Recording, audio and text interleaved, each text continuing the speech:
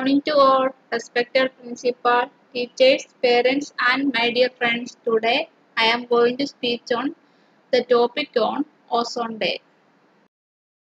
Ozone Day is celebrated on 16 September in every year. It is celebrated to spread the awareness of ozone depletion. Ozone layer is present in stratosphere. It saves the Earth from sun's harmful UV rays. Without ozone layers, sun's harmful UV rays would reach us and cause skin cancer and affect the plants. Holes in ozone layers are caused by pollution, so we should plant more trees to protect the ozone layers. So now I end my words. Thank you.